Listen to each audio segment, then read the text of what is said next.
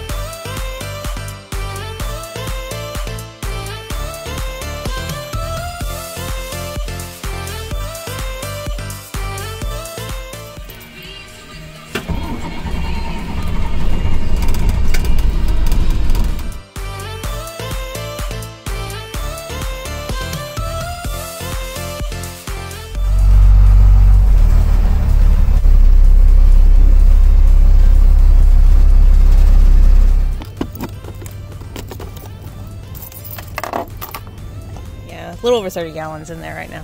But we're going to go ahead and try to fill it all the way up. Yeah, I went a little extra as per usual with my hose. That's a 100-foot hose.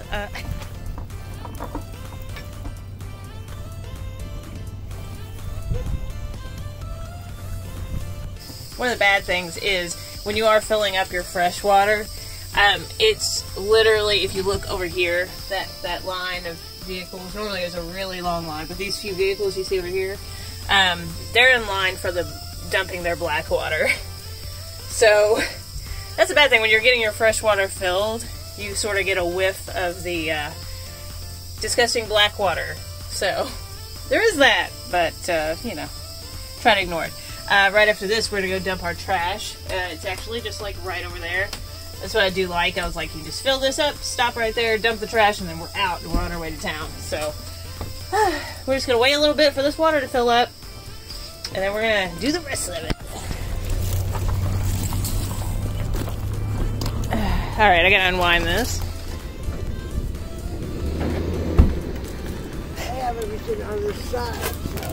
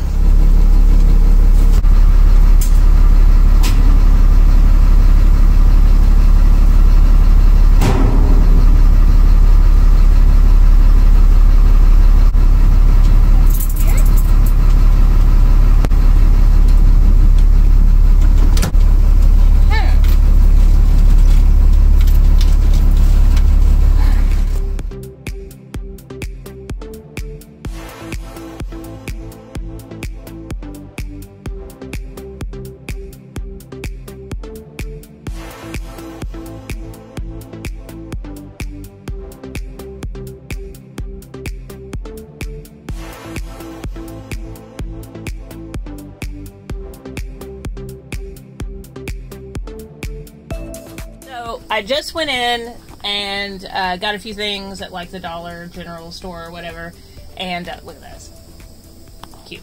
While I was parked here, I decided to go ahead and call AAA bus, because if it's the tires or whatever it is, I want the issue with me not being able to get up to at least 55 solved. So I called them and I told them what was going on. You could tell he was distracted a lot too, so but just from this little bit of phone call, literally like a few minutes, he says he doesn't think it's the tires. But he was also having a hard time hearing me, so I don't know if he heard everything either, so we don't know. But I said, can we just schedule an appointment to like look at it and try to figure out what's going on regardless of what the issue is. I just don't want to drive it a lot without having it looked at and seeing why I can't get up to 55 miles an hour.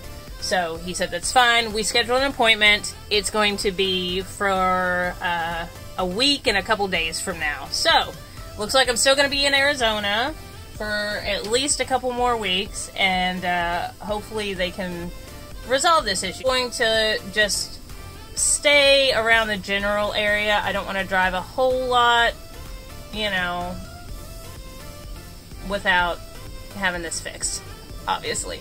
I don't want to mess something up. Anyway, just letting you know what's going on with that. I don't think I feel like doing laundry today, honestly. So, I'm probably just going to try to figure out where we're going to park for the night. I don't know. I'll let you know here in a minute. Well, we found a parking spot, and I am pretty happy with it. I don't know if you can see here.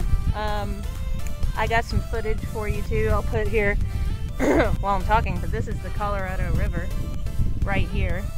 We are currently in a vacant dirt lot.